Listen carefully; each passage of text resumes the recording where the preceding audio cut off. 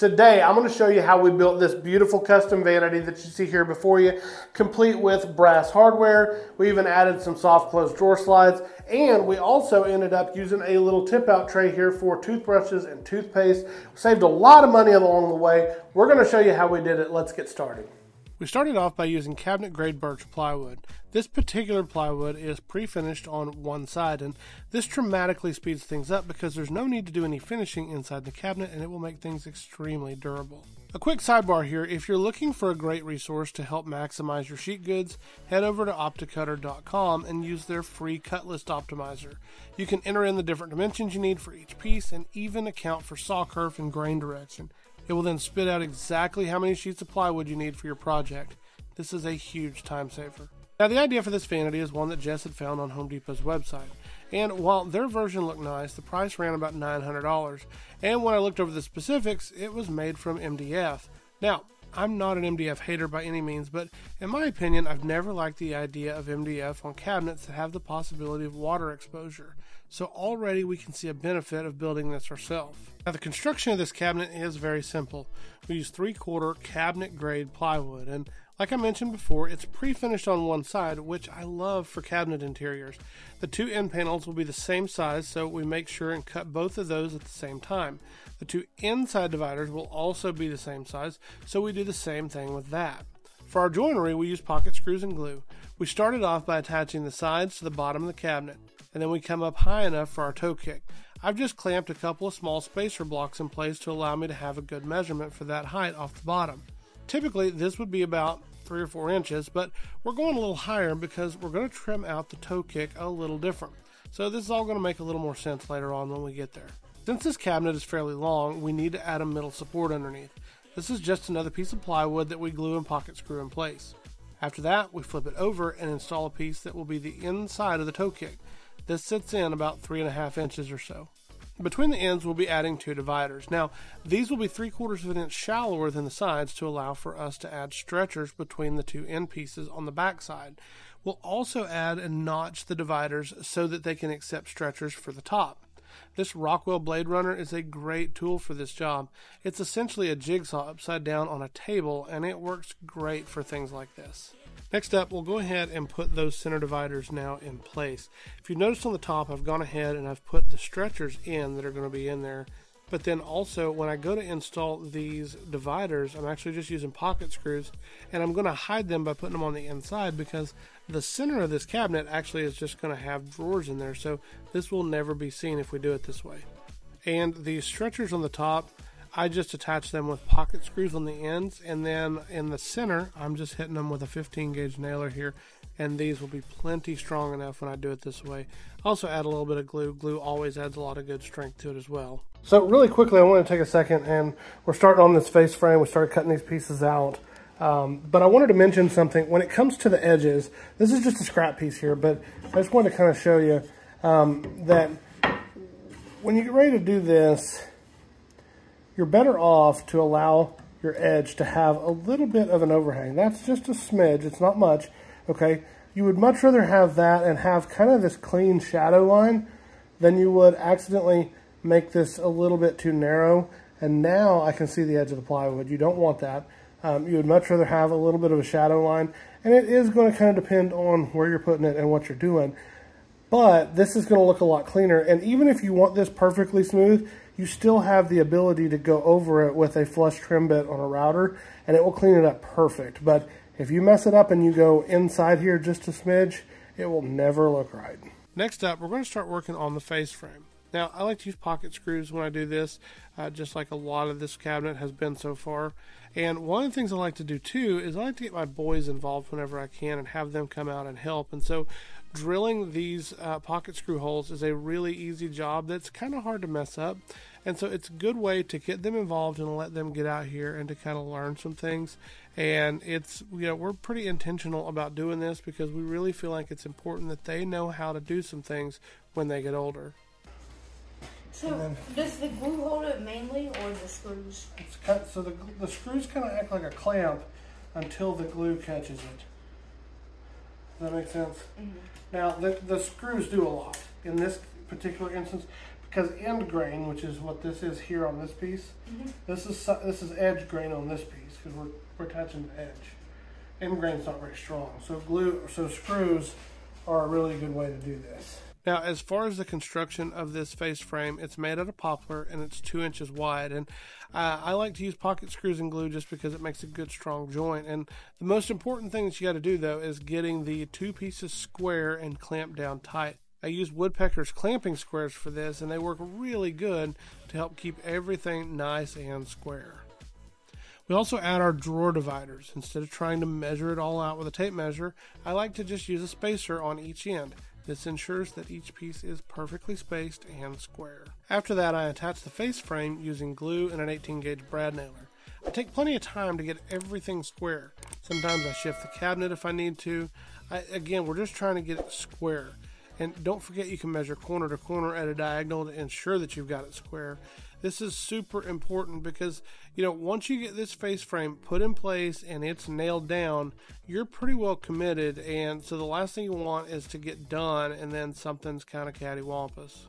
So one thing that I didn't think about when it came to this was we're going to have a sink over here on this side. This side is not. We're just doing one sink. But when we had the granite guy come out and do the measurements, they're going to go ahead and mount an undermount sink when they do the granite for the top. Something he mentioned was cutting out a space, making sure there's plenty of room in here for the sink. And I ended up just having to go in here and I basically just jigsawed this piece out, because if you remember, this actually went all the way across over to here. Same thing here on the front. So I just jigsawed that out and then just kind of took my multi-tool, had to kind of go in and cut the nails just to kind of get that out of the way so there was plenty of room. So that's something to think about if you're going to do a sink, is just making sure there's lots of room in there for that. Next, I start cutting the drawer box pieces on the table saw using my table saw sled. This is my favorite way to cut these to ensure that they're perfect. Little side note here, if you're looking for a time saver, you can actually purchase what is called drawer box material. It's already kind of pre-sized, usually 4, 6, 8 inch widths, and it has, this particular one has a bullnose edge on it on the top here, so it's a little bit rounded, but also it is pre-finished on this top edge as well. Now, this is not for everybody, but if you don't like the look of that plywood on the top edge, you can also buy it that already has edge banding on the top. So it's something to consider. It saves a lot of time, in my opinion. Prices kind of vary on this, but in my opinion, you're paying for time saved, and so it's kind of worth it, in my opinion. So something to consider when it comes to building drawer boxes. Assembly is, well, you guessed it, pocket screws and glue. I put 3 sides together and then slide the panel in. After that, I add the back of the drawer. The drawer back, it actually sits down on the drawer bottom rather than going ahead and putting it to where it's captive on all 4 sides. This allows me to never have to notch out for the undermount drawer slides that we'll add later. It's faster and it's easier, and it never failed me yet. After that, I start working on the drawer fronts and the doors. I'm not going to go into a lot of detail on this because I've talked about building doors in more detail on other videos. I'll link it up if you need to check it out. Basically, it's 2 rails and 2 stiles. They're made from poplar, and they're assembled using tone groove joinery with only glue holding them together. Center panel is MDF, and that pretty much sums it up. When it comes to the drawer fronts, one thing that's a bit different than the doors is that they need to have a spacer put on the back side so that when you add the hardware for the drawer, it doesn't cause it to flex. You could also achieve this by using 1/2 inch MDF and then rabbiting the edge down to 1/4. Either way works fine. In this case, I just use a spacer and attach it with C8 glue. After that, we're just going to take them outside and we're going to slap a coat of primer and paint on them. I would say don't skip the primer. I know it's tempting sometimes to do this. I know that a lot of paints say that they have primer in them, but I would highly suggest going ahead and priming these. So a little tip here, when it comes to setting down your smaller parts, drawer fronts, doors, things like that, things like these project blocks here from Craig, they're super handy, but they do cost money. And so if you want a way to do this without spending a lot of money, a neat little tip here is to just take a piece of like plywood of some sort. This is a 1/4 inch plywood. And then I just drilled a bunch of drywall screws through it. These work perfectly fine to be able to set parts on. So super cheap, super easy. You don't have to spend a bunch of money on either bench cookies or these project blocks if you don't have the money. Now I realize that this cabinet is now painted and there was no footage of us painting the cabinet, and that's because we didn't get any footage of painting the cabinet that I'm aware of. Jess actually painted this one day while I was at work, and so it's painted, and that's pretty much all there is to it. She just rolled it, and it's actually a Sherwin-Williams Woodland Lichen is the color, but it is a bare premium paint from Home Depot. They will actually match that. You can tell them a Sherwin-Williams paint like that, and they will match it. So that's what we did. It's kind of becoming a recurring theme in our home. We've got it. We did it in our laundry room. We've done it on some other pieces in the house as well. We just really like this color. And then what I'm doing here is I'm actually just adding the drawer slides. Now, I prefer undermount drawer slides. I like them. I have good luck with them. Don't really care for side mount drawer slides. I don't have good luck with them. Honestly, I find that undermount are not that expensive. You can search around. Woodworkers Express online usually has good prices. I just really wouldn't go and purchase anything from Lowe's or Home Depot. Their prices are not great when it comes to these, but I'm just a big proponent. I also just really like the way that these look as well. We're also going to use the Bloom soft close door hinges on each side as well. I love these hinges.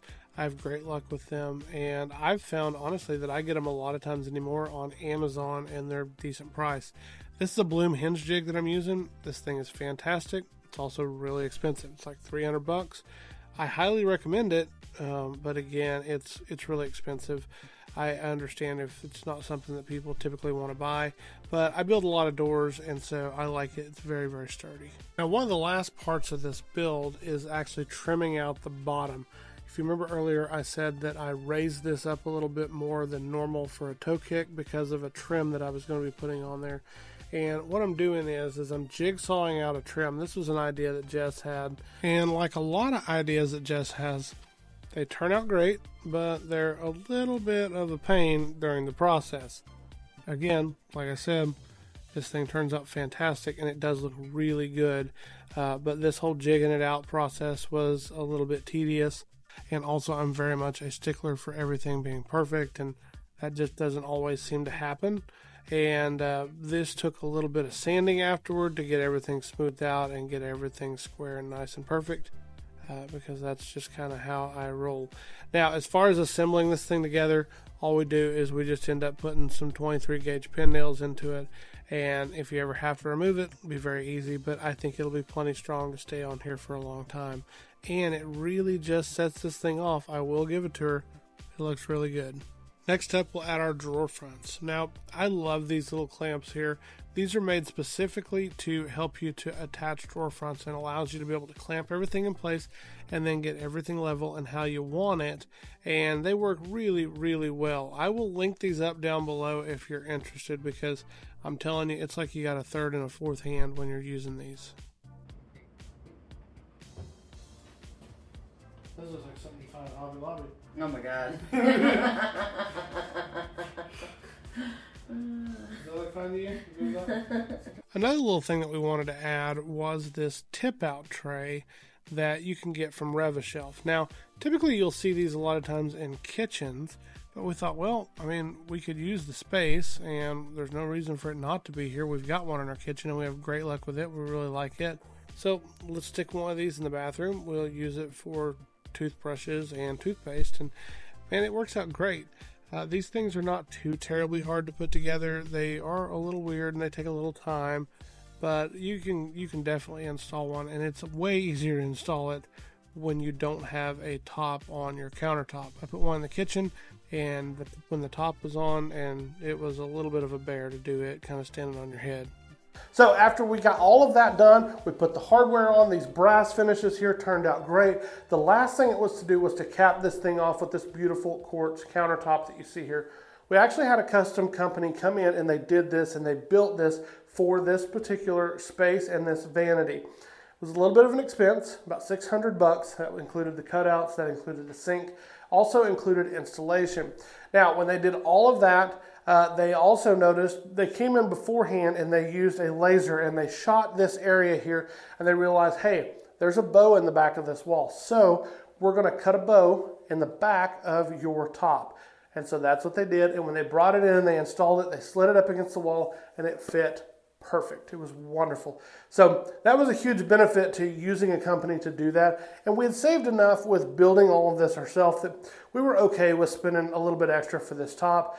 So that was kind of where we ended up going with that. And we really, really like that. I highly recommend that because had we not done something like that, there would have ended up being a pretty bad gap on each side. Because honestly, it was about 1/4 inch on each side had we not done that. So that's something to kind of consider as you're going forward if you've got the budget to do that. Other than that, we're going to link up the hardware, we'll link up the faucet, we'll link up tools, anything else though that maybe we don't link up down in the description. If you've got a question, let us know down in the comments below. We'd be happy to answer them. Hopefully this gives you a little bit of inspiration to show you what can be done. And again, if you got any questions, just let us know and we'd be glad to help.